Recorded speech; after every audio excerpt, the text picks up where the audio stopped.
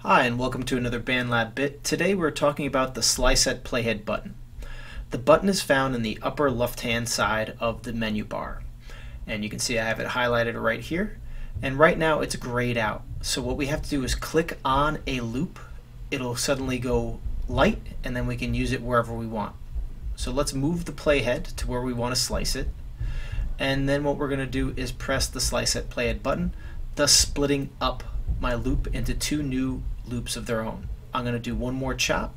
I'm going to make a 1-bar loop right here, and I'm going to hit S this time, which is a shortcut for slicing at the playhead. Now the great thing about this is even though I've sliced up this loop, it's doing something we call non-destructive editing. I can actually drag these loops back out to their original size and I'll get the same loop over again. So if I grab the lower right hand corner, I can drag this out to its original 4-bar size and I have the same loop again. And I can do the same non-destructive editing with my new loops that I've created. So first we're going to take a listen to the sliced loop that I just made. Now if I want to recreate my original loop, I just grab the lower right or left and drag back or forth to the original size and I'll have the same loop. Once you drag out to silence, you know that's where your loop point should stop and you got to bring it back to the original size. Now I can go and do this to any of the other loops that I have created from my original loop. It's like slicing up a starfish, I guess, scientifically speaking, where it'll regrow itself back to its original form. So that's enough for the non-destructive editing. Let's take a look at the new loops we have created.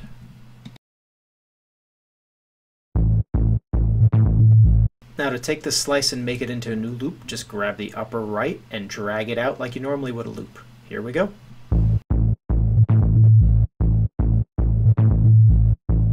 And if you don't like it, you can use the command Control-Z to undo it and take it back to its original cut size. Next I'm going to take an even smaller slice. So I just took a 1-beat slice out here, and the same thing goes. I can drag it out and have a new loop.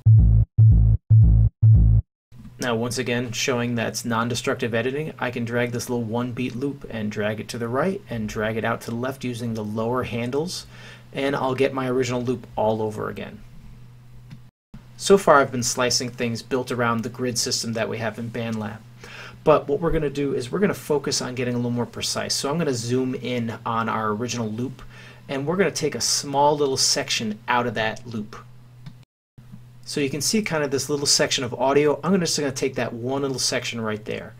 So to increase my precision, I'm going to turn off my snap to grid, which allows you to have an infinite amount of precision when you're slicing your loops. So go to View, click on Snap to Grid, turn that off, and now I can click on the track, highlight exactly where in the loop I want to cut, use the S shortcut or the Slice at Playhead button, and then I have a loop exactly how I wanted to have it cut, at the exact points that I want it. And now I have a new loop that I can copy and paste somewhere and loop it out exactly how I want to have it looped.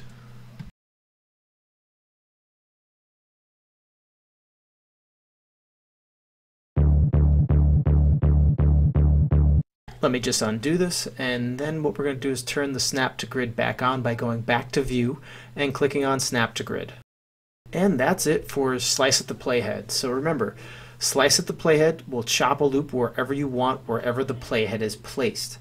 You can non-destructively edit it, and you can rebuild a loop just from a tiny little part. You can also turn off the grid system and go for a more precise chop of wherever you want to within the loop itself. So that is it for our Bandlab bit on Slice at the Playhead. I hope this was informative, and I will see you next time.